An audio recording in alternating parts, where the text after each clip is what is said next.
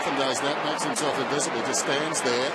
Hand pass from Lewis. McAvoy gets the arms free, had it a long time. Swarming Dogs again.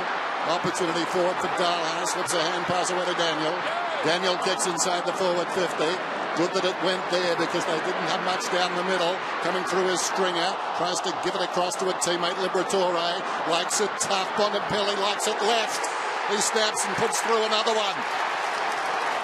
And the self-belief meter, it's starting to peak.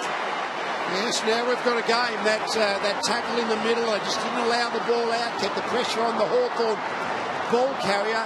Perseverance in your forward 50, keep the ball alive. Eventually, the player gets it with a chance, and Bontempelli was good enough under pressure, screwed across the right shoulder.